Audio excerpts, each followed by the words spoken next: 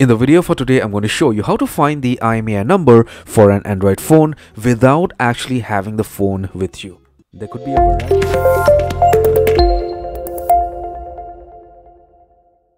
So the first simple and easy method to get your phone IMEI number is to simply check the bill for the phone.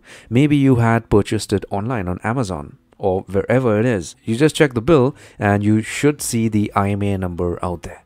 The second method to get your phone IMEI number is to check the box for the phone. So I'm very much sure your phone, when you had purchased it, came with a retail box. Now on the box at the back, you should see the IMEI number. You could check the box and get your IMEI number from there. Now, if you do not have your bill or if you do not have your box, you've misplaced everything, the easiest way to get your IMEI number is by simply getting on to Google, get hold of a laptop or a phone or whatever it is.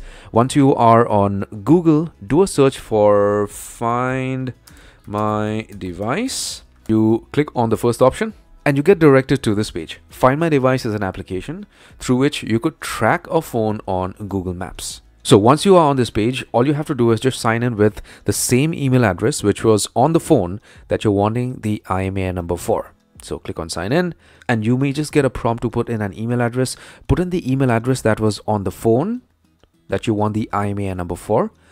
Log in. Now here you are going to see a settings gear icon. Okay, sometimes you may just see an info button.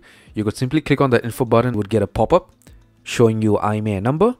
But if you do not see the info button, you could just click on the settings gear icon and here to the left, you could see the IMEI number for your Android device. So I hope this helps and you got some value out of my video for today. If you did, give my video a thumbs up, subscribe and hit the bell notification icon. Take care, my friend.